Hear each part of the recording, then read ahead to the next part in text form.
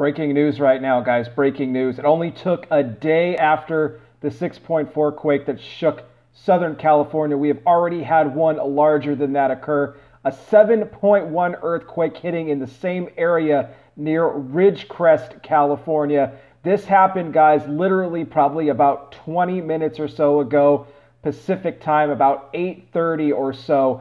This monster quake, many people reported the shaking, violent shaking, as many of the residents had said. Those that felt the quake yesterday, the 6.4, they said that this quake was indeed much stronger, and it might even have been more shallow as well. Now, no immediate reports of damage or injuries. It's just way too early to tell. This is still a very fluid situation as it is just now breaking, but I wanted to get this news to you guys as soon as possible to let you know what is happening. They said, experts said, they could have a bigger earthquake, a 1 in 20 chance in the next 5 days or so, and it only took 1 day. Now the question is this the largest, or are we looking at something even bigger after now this 7.1 has struck near Ridgecrest?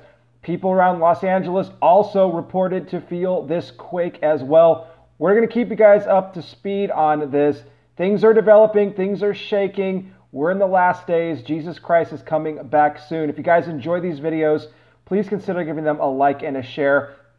Also subscribing here if you are new. I greatly appreciate all of your support.